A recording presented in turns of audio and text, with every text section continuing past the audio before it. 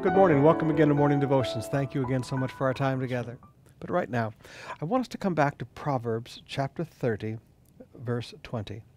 This is the way of an adulteress. You want to understand how a person who is sexually immoral is. This is their way.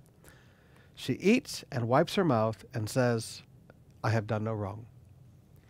Isn't that exactly what goes on today with sexual promiscuity? Young people committing adultery, having sex with people they're not married to, and they wipe their mouth. I've done nothing wrong.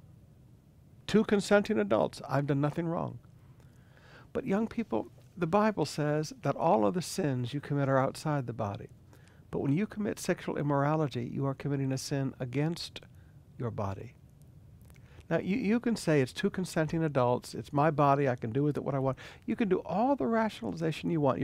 This is the way of the sexually immoral person. They wipe their mouth and say, I have done no wrong. They eat, they do what they want, they have their sex, wipe their mouth and say, I have done no wrong.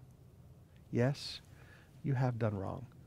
Sex is to be between a man and a woman, husband and a wife. Not between two young people that act like stray dogs walking down the street. You know, I actually had a man look at me one time and say, well, you know, dogs do it whenever they want to. Why can't I? I said, you're not a dog. You weren't created in the image of dog. You were created in the image of God. Young people, I challenge you today in this sexually immoral world, the greatest gift that you can give to each other on your wedding night is ignorance. The greatest gift that you can give each other on your wedding night is total ignorance and naivete. You don't have any idea what to do. You learn it together. Your only sexual experiences are with each other. And you know what's fascinating?